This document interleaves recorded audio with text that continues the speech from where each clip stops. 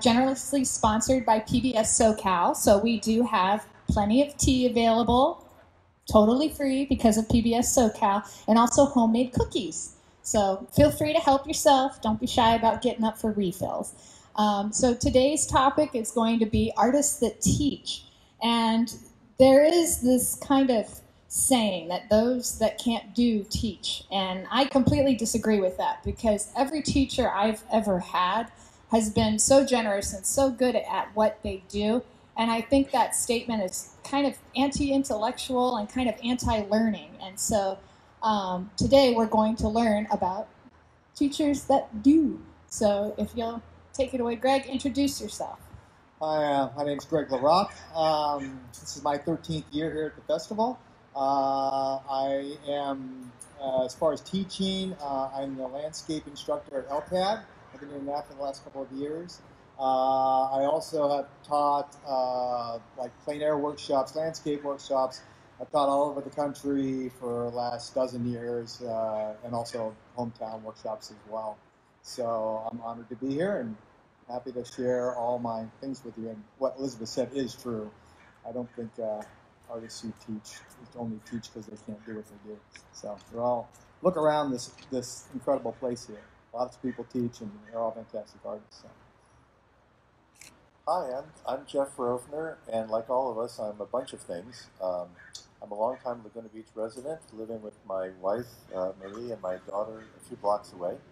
I'm also a lawyer and the head of technology for the law firm O'Melveny & Myers. And third, I'm a photographer exhibiting for my third year here at the festival. This year, I have a kind of a crazy exhibit that looks something like this, where I have photographs, gigantic photographs, of 6 vintage toys, each representing a different category of artificial intelligence, and each covered by a piece of plexiglass that is etched with the actual code from an application of AI in that category. So, for example, this Zoltan fellow that you might recognize from the movie Big stands for the category of prediction. So when Amazon predicts what you want to buy, and Pandora predicts what song you want to listen to, they're using that category of AI. I am also a teacher, but I'll save that for the next one. Hi, I'm Dennis Dunton, and I am a black and white photographer. I don't have anything like Jeff. I just have black and white photography, but I taught at a high school for 30 years, and I've been in this show for 20 years now. And I now have students come in not only with their children, but their grandchildren to say hi, which always makes you feel really old. The transition from teaching photography, which is what I mainly did as a teacher, to this was really seamless. It's kind of surprising how easy it was to take the knowledge that I had built up in my teaching years and kind of apply it to the discipline to become an artist. I never knew that I could do this when I first started. I didn't go to art school. Actually, I only took one photo class in my whole life. So I'm kind of self-taught, and you come into a situation like this where many of the people in the show, like Jeff, have a lot of credentials that go beyond anything I did, and yet the drive was always there to do it. And I found that by coming here and being part of this company of great artists in the show, I had to get my game a little higher. I had to rev up a little bit, and it's worked out pretty well. So we'll talk about that a little bit more. But again, the transition between the two, they kind of go hand in hand as far as I'm concerned. Hi, my name is Vinita Voogd. I'm an artist at the festival. I'm an 18-year exhibitor here at the festival. I am the opposite experience than Dennis. I always was an artist. I believe my mom says I was 6 years old and I announced to the whole family that I was going to be an artist. So I was an artist first, and then I've been teaching at the college level for the last 15 years. So I taught at Saddleback College, and currently I'm teaching at Golden West College in Huntington Beach. And I truly, truly love teaching, which I didn't know about myself till it fell in my lap. And I think I am very enriched by my teaching experience. The students, I really love that. I did not know that I knew so much about my medium, and I did not realize that I would really, really enjoy teaching as much as I do. And then I'm Elizabeth McGee. I'm also an exhibitor here. And then I've only started teaching probably in the last like 5 or 6 years. And I had a lot of teachers who were really influential to me, but I've mostly been teaching one-on-one. So if someone goes, hey, how do you paint that? And it's like, I'll show you, you know. So I do that. And then I also teach through LOCA, Community Arts. And so teach at the youth shelter and at Glenwood House. And I've really enjoyed that. And I found that the questions the students give actually makes me kind of think more about what I do. So that's the kind of teaching I do, and then maybe we'll go into more specifics down the line on do you teach at an institution or privately? And What's the question? the question is, what sort of teaching do you do? Well, I do both. At the institution at LCAD, that's relatively new for me, teaching the landscape class there, because now I'm teaching basically kids, college kids, which is a whole different focus of attention than when you're teaching adults that I've done privately for a long time.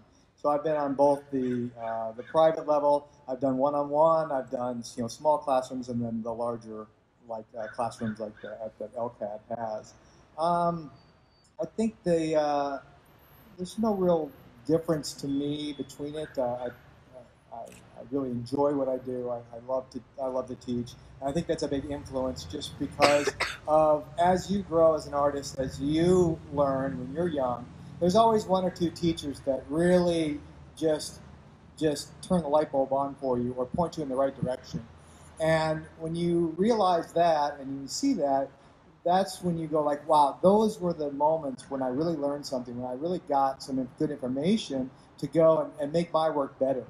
And you realize that those people were very instrumental, and that I want to maybe be that person. I was so thankful for those moments as a student that if I could turn around and give those moments back to now the students that I'm instructing, that's hugely enjoyable, and that's the whole reason for teaching. I think anyone would say that's a high, whatever, reason to teach is what you can give, what you've learned along your path, and also what also comes back to you. You get much back as an instructor. So I think Yeah, so like, are you teaching more like oil painting? Oh, Or? I'm sorry. Yeah, I do landscapes. I teach in oils. I don't really require that people paint in oils, because most of my concepts are not necessarily, we mix this paint with that paint, and it has to be done a certain way. I try to teach more conceptually,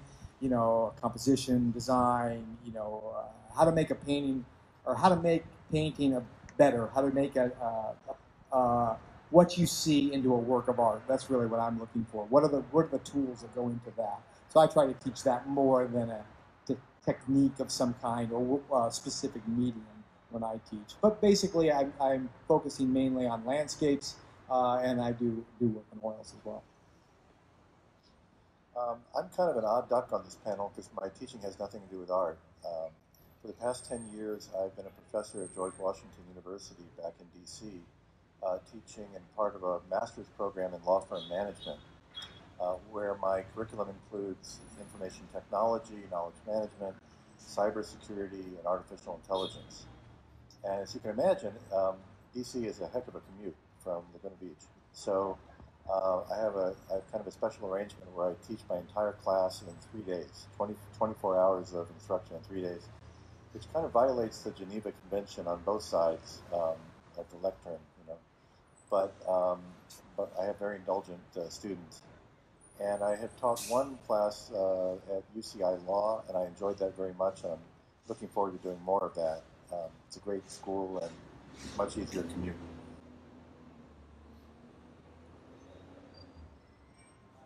When I was hired to teach at El Toro High School, which is now that's in Lake Forest now, but this was the school's first year, so actually I didn't know where to begin, honestly. I had to talk to the architect and take a look at the designs and see if I thought what they were doing would work for what I wanted to do in that class. I had to put together a list of the supplies and equipment I thought I'd need there and hoped I was guessing right. And basically, the first year was a lot of fumbling around. We only had juniors. We had the freshman, sophomore, junior class. We didn't have a senior class. We double session at Mission Viejo High School, where our school was being built. And I had to constantly go over to the site and just see if it felt right. I didn't know. And I talked to a lot of other photographers and got input on that, and that was helpful. But you wind up, you don't know. I started teaching it, and I realized that the advanced class I really wasn't as prepared for as I was for the beginning. Beginning class is a lot of nuts and bolts, f-stops and shutter speeds and stuff like that.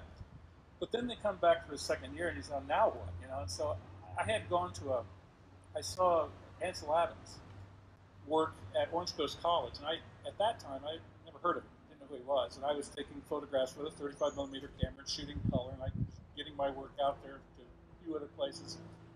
And I came to realize that suddenly there was a paradigm shift in the way I thought about photography and looking at the work that he was producing in black and white, how elegant it was, and how it was just so beautiful, so impressive that it kind of turned me around. And I went out and looked at the classroom. Oh, there's no camera here that I can use. He used what is called a view camera, which is a large format camera. It doesn't take roll film, it takes sheet film. We didn't have one. So I started looking through the penny saver, and I actually found one for sale for $300. It came with 4 lenses and a big carrying case. It was a studio, had a big rail on it. It was really a studio camera. But it came with everything, film holders. So I bought it for me to learn how to do this so I could turn around and teach it. I was talking to this Jeff earlier. And the funny thing is that when I took it out initially, it was really a tool. I was going to learn how to do this so I could provide lesson planning for advanced kids. But I fell in love with it.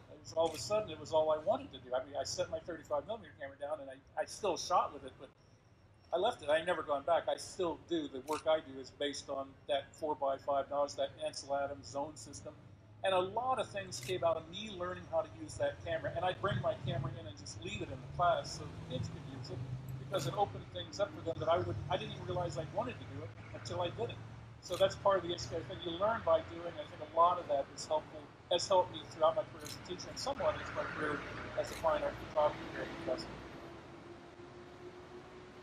So I teach 4 levels of printmaking at Golden West College. So it's printmaking 1, 2, 3, and 4. And a student that is very interested in printmaking can stay with me for 2 full years, develop their portfolio, and then transfer out to your 4-year school. And that's the goal of the community college, is to transfer the students out to 4-year colleges, universities. And so that helps to have the student with me for the more serious students for 4 semesters. And when I started teaching at Golden West College, they only had printmaking 1. And the instructor before me had taught printmaking 1 for 30 years over and over again. And if the goal for the school was to transfer these students out, we really needed to have printmaking 2, 3, and 4. So I wrote curriculum for printmaking 2, 3, and 4, had it passed through the board and through the state of California, the powers that be. And so the classes kept getting added every semester. So it's really fabulous. And then a few years ago, about 5 years ago, I added a class for professional artists to take printmaking. And so once a week, I teach professional artists with printmaking. They could be painters, sculptors that want to learn printmaking, or they could already be printmaking artists that want to push their or go to the next level with the medium. So I'm kind of like, edge them on. So it's it's the Wednesday class, I always say they really it's very taxing, because they're all on their own project and they want more from the instructor. And I tell them I don't drink alcohol, but if I was a drinking woman, I'd go home every Wednesday night and open a bottle of wine, because I feel like I need something at the end of the day. So I find it to be a very rewarding profession. It's a giving profession. And I now totally understand why instructors and professors take sabbaticals. You need that time off from teaching. As much as you love your students, you need some time off to yourself.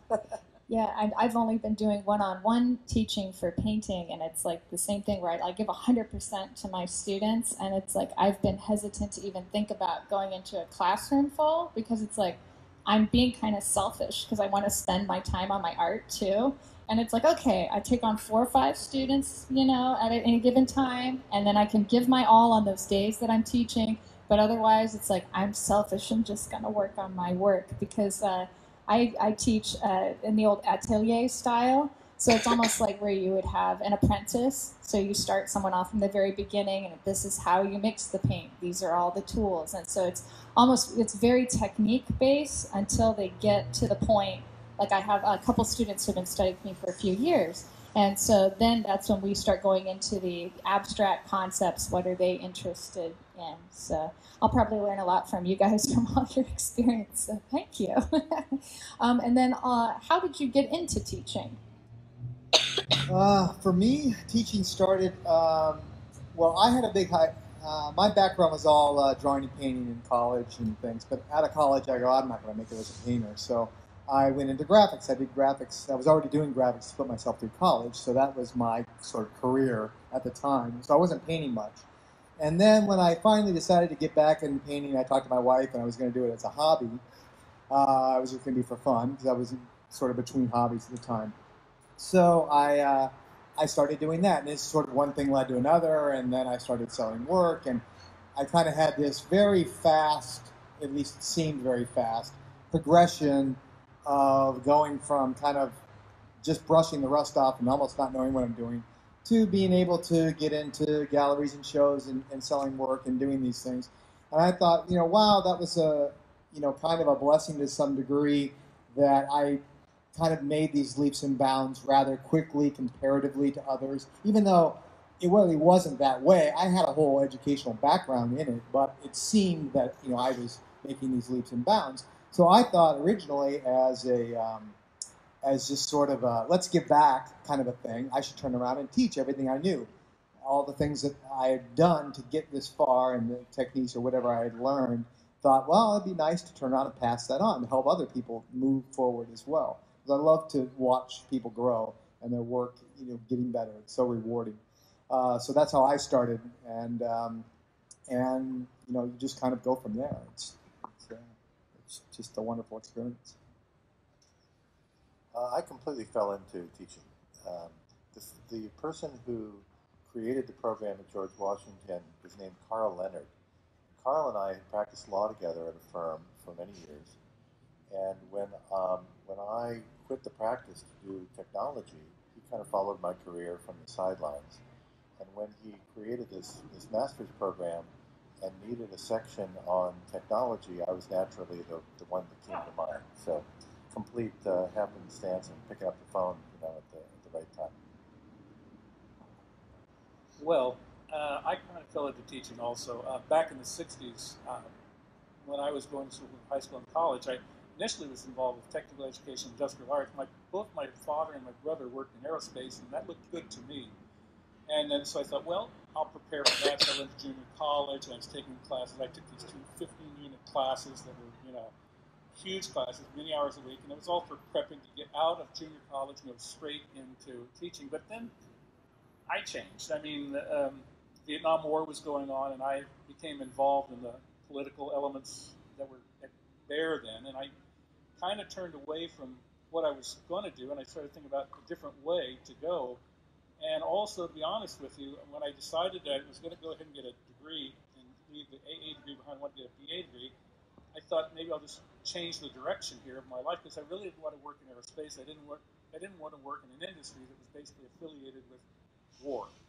And so I started looking at other opportunities, and the thought came to me, well, I'm going to go for a BA, and so I'm going to just expand what I know, and maybe I can find something else that'll work.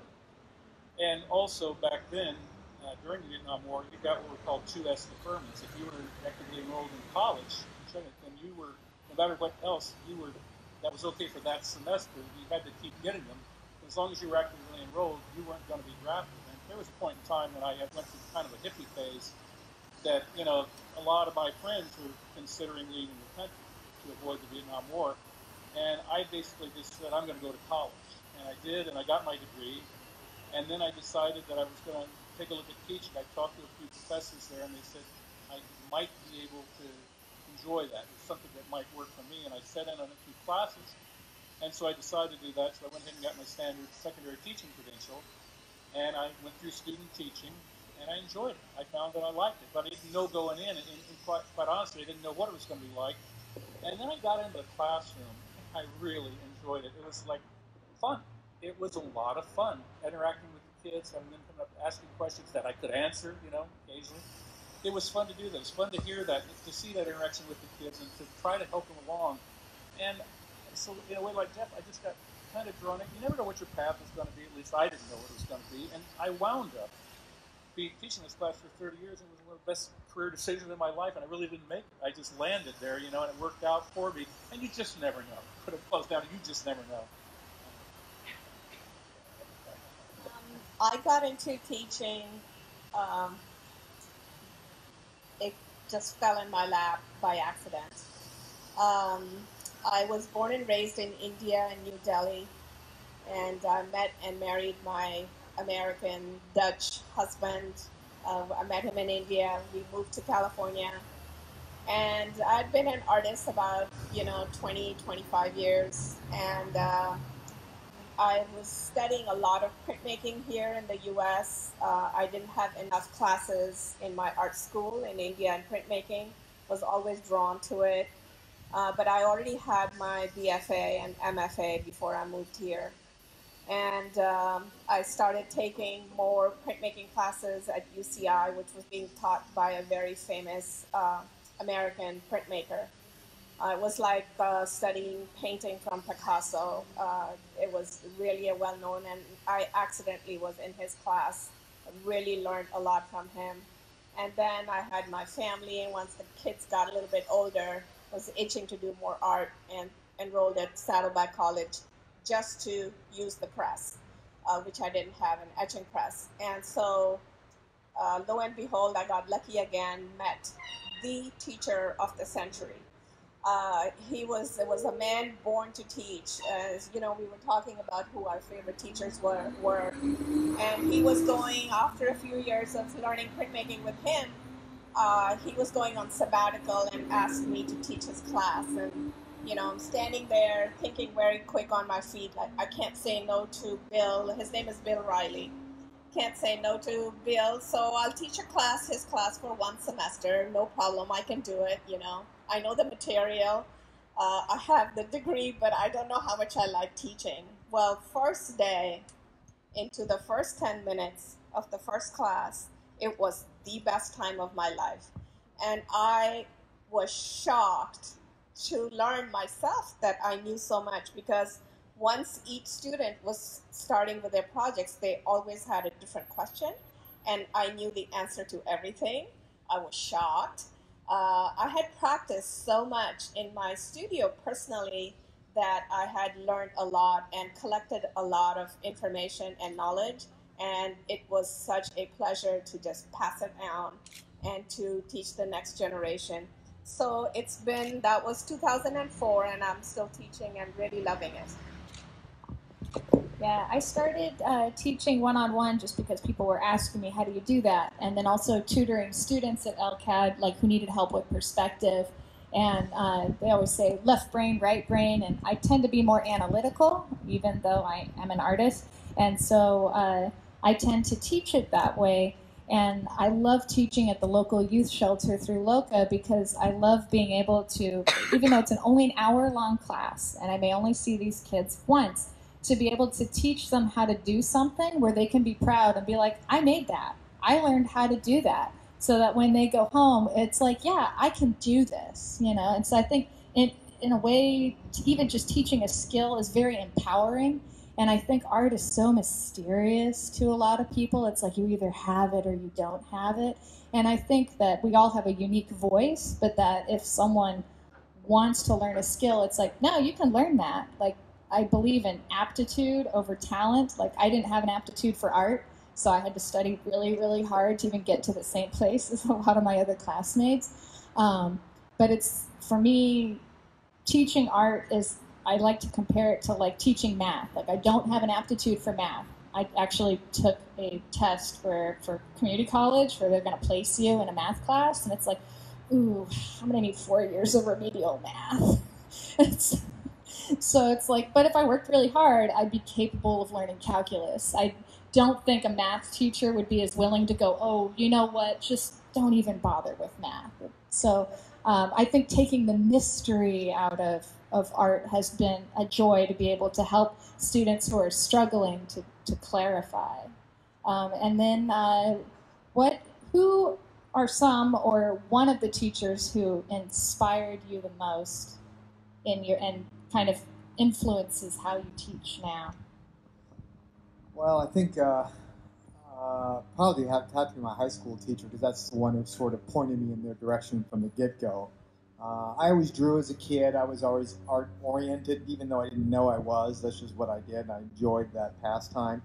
And when I got to high school, I was sort of, since I drew all the time, I was ahead of all the other kids just by default or so. And then he recognized that skill in me, and I was sort of, like, he's like, okay, you got something here. I'm going to take you kind of under my wing, and we're going to do this and this and this, and make sure, he would push me a little farther than what the other kids were doing. And I think that was a big influence, because that showed me that, oh, well, because I was a terrible student and everything else, like I said, like math. Oh my God, that was my senior year in college was advanced life painting and remedial math. Those are my last 2 classes I took. So I put math off to the very end. Hate doing that. But so that, he showed me that, oh wow, you're good at this. You can do this. This is something that and sort of pushed me in that direction. And that was highly influential and really sort of opened my eyes to a whole new world that I never thought I would ever really go into. I really didn't know what I was going to do growing up, but it was always like, well, these are my strengths. This is what I do. I'm going to pursue this and to see where it leads me to go. And I think that those, so he was really the big influence on. And then it's really sort of as you go through your learning and you either you're in school or you take workshops or whatever you do, there's always 1 or 2 people that you'll run into that just have either a knack for it, or the people who really sort of open your eyes to new experiences or new things. And it's like, wow. And those instructors are the ones that, when they do that, it's not just like, well, there's all kinds of things that we do that everyone needs to learn. You need to learn all these basic things. And then there's the instructors who can say, for you need to do this. And then you go, oh my God, that's exactly what I need to do. How did he know that? And those moments, when you get that information and you realize, boy, this person was so adept in seeing what I needed, that those were the inspiries to turn around and do that myself. That's what I want to do. I want to take the artists that come to me, and I want to say, you don't really want to paint like me.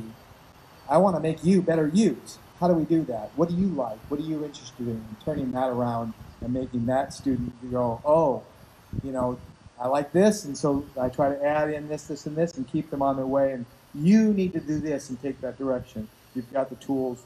You just need to do this and this, and you can get a lot better. So hopefully that's the giving back. If I think about it, I've only had maybe a couple of moments as a student, like the one you're describing, and they do stick with you, and you never forget them. Yeah, never ever forget that. But I think back generally on the teachers that meant the most to me, they were all characters. They brought their whole selves to their teaching job. So I had a photography instructor who was also a stand-up comic, and 2 weeks in Burma with him was an unbelievably fun experience. I had a physics instructor in high school who was kind of a beatnik and drove a fancy sports car. And I had a mentor in legal practice who had been a Secretary of State, Warren Christopher. And every one of these people made the class, or whatever the teaching was, far more interesting because they brought all of themselves to that job. So I tried to do the same thing in my class in Washington, where rather than present myself formally to a new group of students each year, I bring all of the odd hobbies and interests that I have and try to intermingle them into my curriculum. Because remember, it's 8 hours a day for 3 days, and that's an awful lot of of monotonous Jeff to be listening to. So ever since I've been a kid, I've been doing magic tricks. I'm a professional magician, so I bring my magic tricks and anything possible to break up the 24 hours. So Next time you'll have to bring your magic tricks up here. that's next time. I could echo what Jeff says. The people that you remember from education were the ones that were characters. I had two, when I got to college, I had two majors. One was industrial arts, and the other one, my minor, was history. I guess the two teachers in high school I had the most fun with, or I respected most, was my high school drafting teacher, Mr. Hamner, and my history teacher, Mrs. Frades. They couldn't be more different. Mr. Hamner had a kind of a butch crew cut, white Oxford shirt, bow tie, looked every day pristine, and he tolerated no BS at all. You were, if you were out of line, you were out of the class. And so, what I learned from him was discipline. If he felt you weren't giving your best, if he felt you weren't trying, if he felt you weren't listening, he would come over and just stand over you and give you this look, like it's all of a sudden you put your head back, you're looking up like this at him. And ultimately, what he did, he forced you to be your best because you didn't want to be embarrassed in front of class. He didn't really embarrass you in a bad way. He just stood over there and looked at you, glared at you, like, you're not listening to me? Do it right, And so, all right, so you start doing it right. And I found out that with that kind of leadership and power, I felt compelled to do a good job in that class, and ultimately I became, yes, one of his best students. And it made me think that, well, I could do this then in the future. I could go into college, I could go to business, I can do this job. And it was him that gave me that. He gave me that discipline and that drive to do it just with the way he carried himself. And he wasn't my type of guy, really. He wasn't the type of guy I hung around with. Like I said, ultimately, I kind of hippie look. He was anything but that, but he made a huge influence on me. And then the other teacher, Mrs. Frades, couldn't be more opposite politically and everything else, but she was so good at drawing you into her world.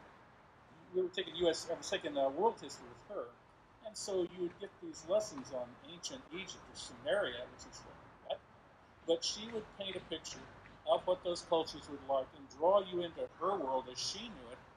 And, she was always saying, look around you, be aware of what's going on, because things change. Those who don't understand history or fail to remember history are doomed to repeat it.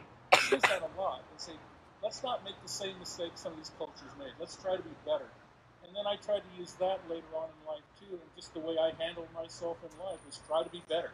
And I got that from her, and it's such a different way of promoting it. But again, she was one of those teachers you just remember is getting you very involved in the course of teaching. You never thought she would be, but to this day, I still have a love for history. I watched history shows on TV. I read books on it. I find it a fascinating thing, and I think that a lot of it dates back to her.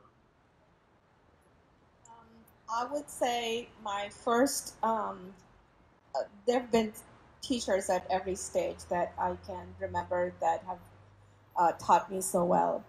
But my grandfather, since I was the age of 3, I would go visit my maternal grandparents in another town and for the entire summer. Although my grandfather was an engineer, he loved to draw.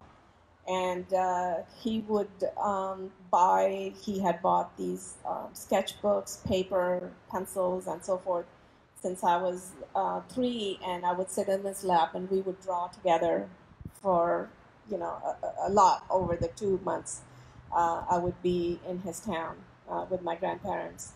And I think that instilled in me the love for art.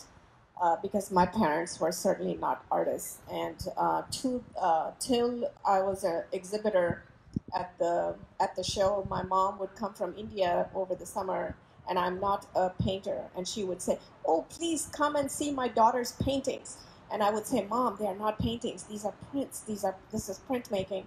She says, "Yes, it's all the same." And anyway, so my parents were not. It was a family of attorneys and bankers and engineers, but I was the sole artist in the entire family. And I think the other, so my grandfather, I would say, certainly got me started, interested, and fabulous, fabulous. So lucky to have great teachers, art teachers and other teachers, but especially I remember my art teacher in high school. I remember my art teacher from kindergarten. I remember my art teacher at UCI and college at the art schools. And I especially remember the art instructor at Saddleback College. I watched him for years, how his style of teaching, and I really emulate that in class to get the best out of each student. Not all of the students in my class are going to be artists because we are in a community college and they're going to go into law school. I have one student that's going to law school. I have nursing students. I have all of these English students. Some of them, 2 or 3 out of 30 will be printmakers, but the rest will have the best experience with printmaking in my class. So that is my goal. Yeah, my great-grandma was an artist, and so she actually showed in this show in the 50s, but I didn't know that when I moved here, because I grew up in San Diego, and I knew she lived in Capo Beach, and we would go visit her beach house, and she was in her 90s at the time, and she would take out her Winsor & Newton watercolors and her Arches watercolor paper, which is the best stuff, and set it out, and all us kids would just mess it up. Too much water, scrubbing the brushes, and her daughter, my grandma, would be like, "Mother, they're just wasting it. You know, just let them use the cheap kid stuff." And she's like, "No, they need to have a feel of the good stuff, you know, because you wouldn't want to like handicap somebody with the wrong materials." And so I really appreciated that. I liked how my great-grandma stood up to my grandma, you know. But and then when I wasn't really particularly interested in art, my great-grandma encouraged all of us to be artists as kids, but I kind of fell out of the phase, thought I was going to be a writer, and then when I was a teenager, you know, I kind of got lost, kind of introverted, didn't care about anything, you know, that teenager attitude. So my grades totally slipped in middle school, and I was kind of failing on purpose, you know. It's like, I don't want to do this work. So I was in these remedial English classes, even though it was so easy because then I could just do the homework really quick and then go back to doing what I actually wanted to do, which was reading books, you know, that weren't on the list. And then I had a teacher, Miss Lyons, when I was in 10th grade, and I'd been going to summer school every year to make up for those failing classes so I could keep on moving to the next grade. And Miss Lyons was like, "Well, I know you can do this." And it's like, well, I'm still not going to do the work. I don't care. So she actually went to her superior, and it's at LAUSD in the public school, and said that I should be in the honors English program. And I was like, well, I'll show her. I'll feel that too, you know. So I show up, and I had not bought any of the supplies for the class. Like for honors, you have to have all your supplies and your special books and everything. And yep, I didn't have nothing. I thought I was gonna get booted back to remedial right away. And she came by my desk and put down a folder, all the pencils, all the textbooks that I didn't buy, and just went on with the lesson like I had brought them in. And I felt so awful. I felt so awful. She didn't single me out or anything, but it was just like, wow, she went and got these for me and didn't say anything about it. And I felt so guilty for being so selfish that from that minute on, I got straight A's in all my classes. That it was like just having a teacher who cared, you know, who would like go that extra mile. I know she couldn't financially afford to do that for every student, but it was just like knowing that somebody cared when you're just like an apathetic teenager. I mean, it's like I don't know what would have happened to me if Miss Lyons wasn't there, and so it was nice going back years later, you know, to just like thank her, you know, to let her know that she made a huge influence on my life. And so because of that, I see teaching as a way of giving back, of like being able to be that person who cares, you know, to be the person that can help. And so that's how I kind of fell into teaching, because I always thought, I don't want to be a teacher. I mean, my mom's a teacher, so I totally respect teachers. She teaches high school Latin and middle school Latin, so I have a lot of respect for that. But I thought, yeah, I'm not teacher material. And even though I don't see myself still, like I still feel like I'm faking it till I make it. It's like I want to be that helper. And then lastly, how has teaching helped your professional life? And then how do you balance it? Because you know, teaching, you want to be able to give your most to your students, but you still, you know, have to produce the work that you want to produce as well. Well, we'll start with how does it make you better? Well, it immediately makes you better. Teaching is, at first, when I said like I started to teach only really just to give back, and then I realized after a while how much I learned from teaching. And then it was like, now I'm just doing it selfishly because I get so much out of the teaching part of it. The students teach you back. I think what it does for you, at least for me, is it, as an instructor, you have to sort of sell yourself on what you are about or what you do. It's like you have to drink your own Kool-Aid. And when you start to do that, you have to have answers. I mean, students are going to ask you questions. You can't just sit there like an idiot and say, well, you know, I don't know, go figure it out. You know, that's not the type of instructor that a student would want to look up to. So I always remember doing paintings and working and always having, you know, you have sort of this idea what you want to do and this plan. And you're sort of going, and there's always these areas where you're like, I don't know what I'm going to do over here. I'll just kind of push the brush around and maybe something magical will happen. And of course, nothing magical ever does happen. But as soon as you start teaching, then you realize at that moment, that's exactly when a student can come up and say, well, why are you doing that? And you can't really turn around and say, well, I have no idea what I'm doing, and I'm hoping something magical will happen. That's not a good answer as an instructor.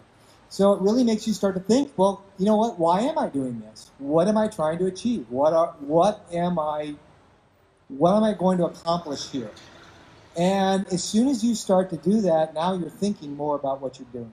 All aspects of what you do have to be thought out. You have to be planned. You have to have. It's not that you're always going to have a success, but you have to have something you're shooting for in the painting.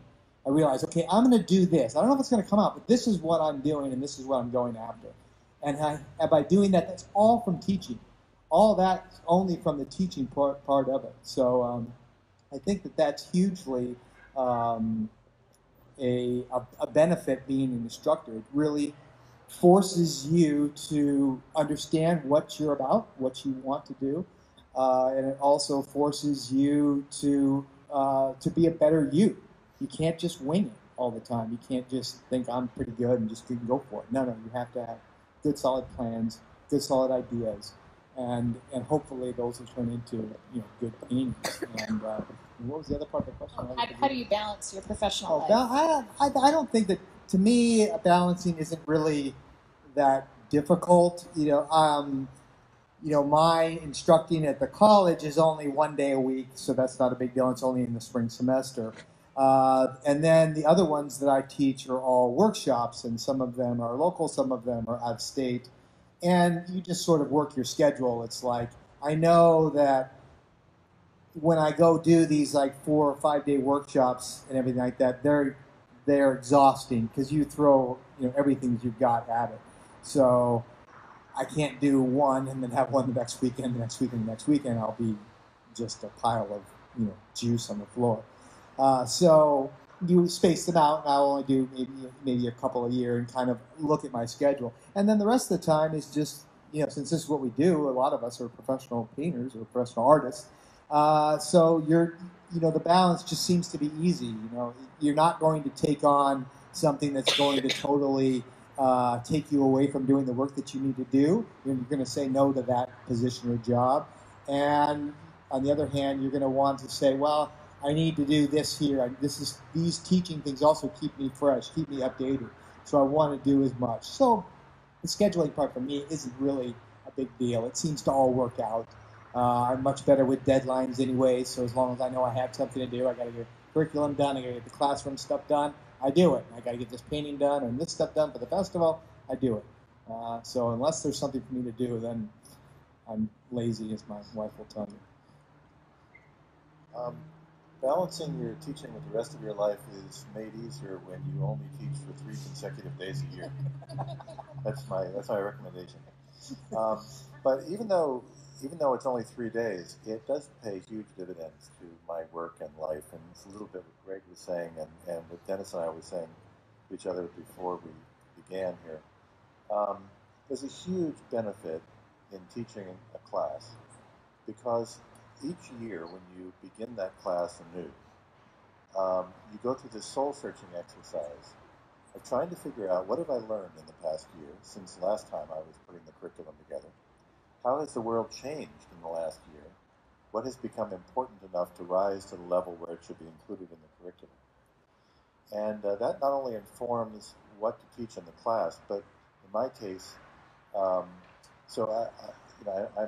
teaching all of these subjects to people who want to advance their careers in the law. But then I'm taking that same information back to my own law firm to prioritize the projects that are worth thinking about for us. And I'm using the communication method through which I discuss these subjects with my class. I'm using that same language to explain the subjects to the partners in my law firm and to persuade them that these are things worth doing. So there's great benefit to the day job. And there's even benefit to life here at the festival. So, one of the classes that I am teaching at GW is about artificial intelligence, because AI plays such a huge role in the legal practice these days that the students need to know how to apply it. But I found last summer that when people found out that I did legal technology work, a lot of them wanted to talk about AI, that it was a subject really interesting to them. It's obviously not something limited to the law, but we all use AI every day in a million different ways. And I was thinking it would be interesting to figure out a way to create an exhibit that would discuss AI, since so many people have an interest in it. And that's how my exhibit this summer came about. And the idea that I might be able to teach something about the subject, to use my photography not as just a way to show beautiful images to people, but as an instrument to teach. So that's sort of what I've been doing. I'm not giving out any master's degrees at my booth, but it's been a lot of fun, very interesting conversations with people about the subject, and all of that I think came out of the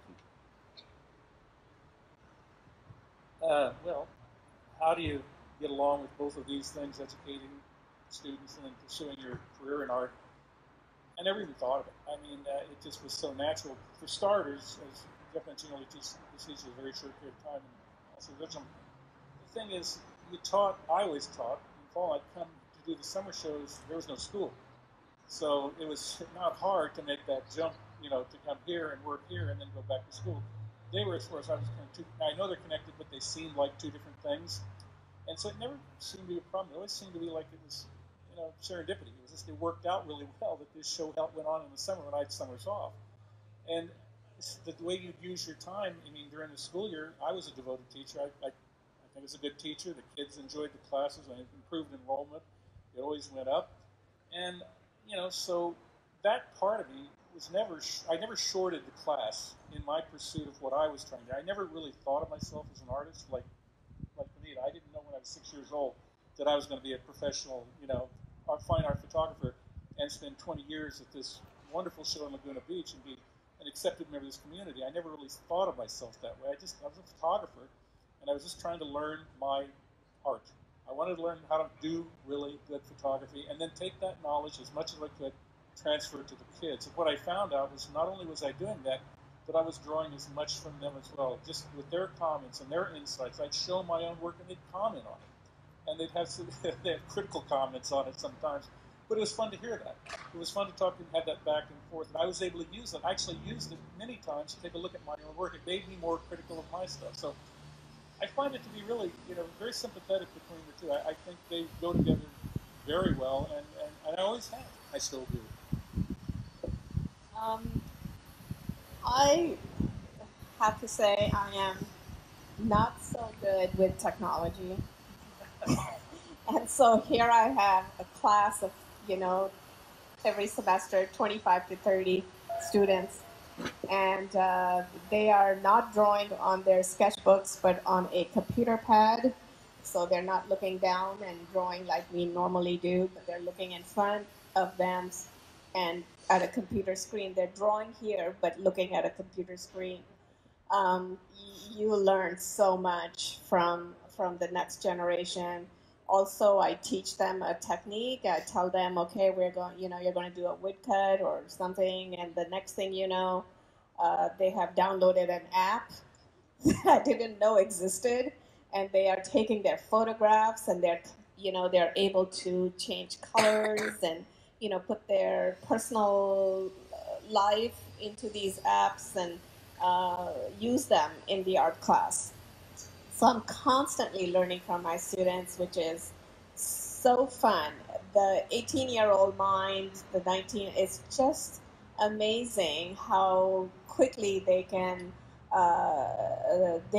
take what you're trying to teach, and they're quite fearless. They'll just jump into it and start making an image. To be well, I teach three days a week, and so it seems like that's not enough, but it is quite a bit. I try to be selfish when I am home, to be in the studio as much as possible, but I do know sometimes I start to feel tired, and uh, for an artist to teach and then go back to your studio and start creating, your brain is not there. I'm still thinking about their plates, their imagery. They're texting me what they're doing at home. They're carving their block and sending me text. So I'm constantly thinking about their work also. So you really need to learn. I have learned to turn that off and then turn the Vinita selfish time in the studio on. Just because, on top of the show here, I also show, in some galleries, and I travel overseas to teach in other print studios, and so it's really fun. It's fun to teach, but it is difficult to manage. For me, I had to make a concentrated effort to manage the time between studio and classroom. All right, let's open it up to any questions that any of you might have. Don't be scared, we're all teachers. Oh, go ahead. Every bit of that. Right now, the whole thing. It's interesting. That thing. Oh, and could you repeat the question? What Pat was asking about the zone system invented by Ansel Adams, my hero in the world of photography. And it's simply a method when you used to. I can actually still apply it to digital, but in the day it was a way of exposing film for the shadows and then developing for highlights. It's a way that you could expand the range of black and white film. So when you made a black and white photograph, you'd get a full tone print from the richest blacks to the purest whites, but still have detail in almost everything. And he shot also with he was a member of the F-64 Club, which shot everything at a really small aperture. So everything was razor sharp. Now we're talking mainly about landscape photography here. But he did other things, and I've found that I've done other things too, but I still apply the rules of the zone system to even the digital work I do. I still consider that when I'm doing work. They change the ISO. There's different things you can do digitally that still, but the fundamental understanding of it is it's just a way to control the media that you're working with. Now, I don't do black and white film anymore. I haven't for years. I had to let it go, and it bothered me. Gave all my darkroom equipment to Orange Coast College, and now I'm shooting digital. But that was tough. That was when I quit teaching in 1999. We didn't have any digital cameras at the school.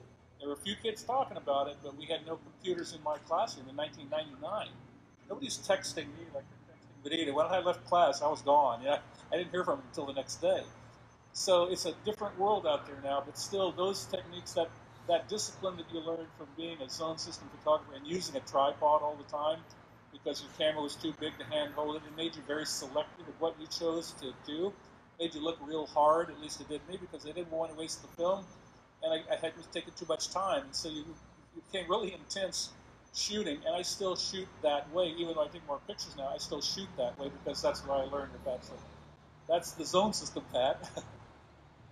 I have to compliment Dennis here. I have never heard a more succinct or effective description of the zone system than that. That's the mark of a great teacher. Any other questions? Okay, one more. Go.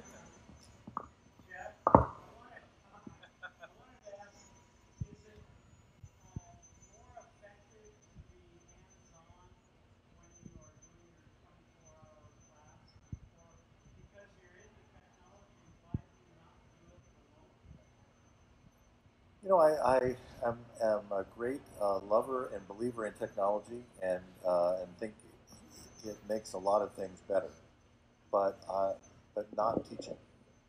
Um, it's those moments that Greg was talking about of being able to look a student in the eye, see the moment at which they have caught on to a concept or are struggling with a concept that can inform a little bit of follow-up or change the cadence of the class, and to do that one student at a time.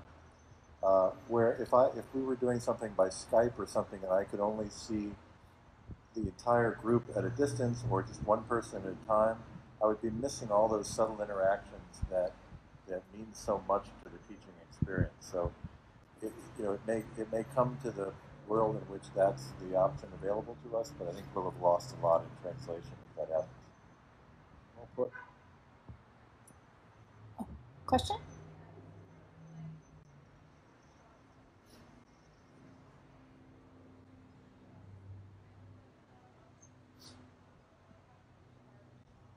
So the question is, how would you price a workshop, or how do you figure out how much it should be for the time or the? Well, I do a lot of those like short day, because the ones I teach are out of state. They're usually anywhere from 3 to 5 days. If you're only here, then you can simply just look around and see what other people are charging. You have to try to find where you fit in, what you're worth.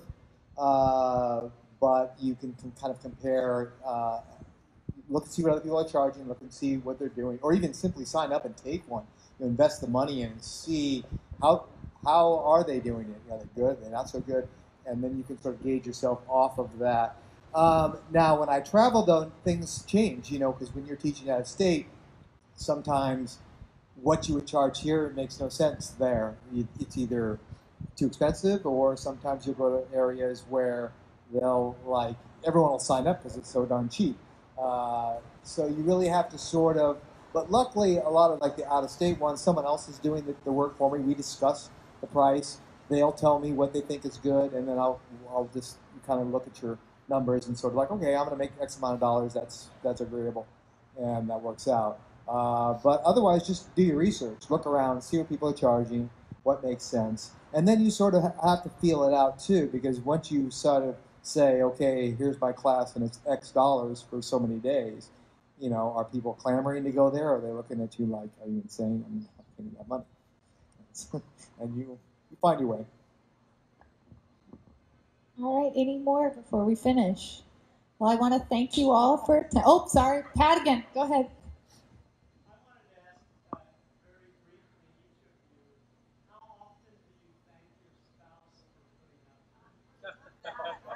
Not nearly enough.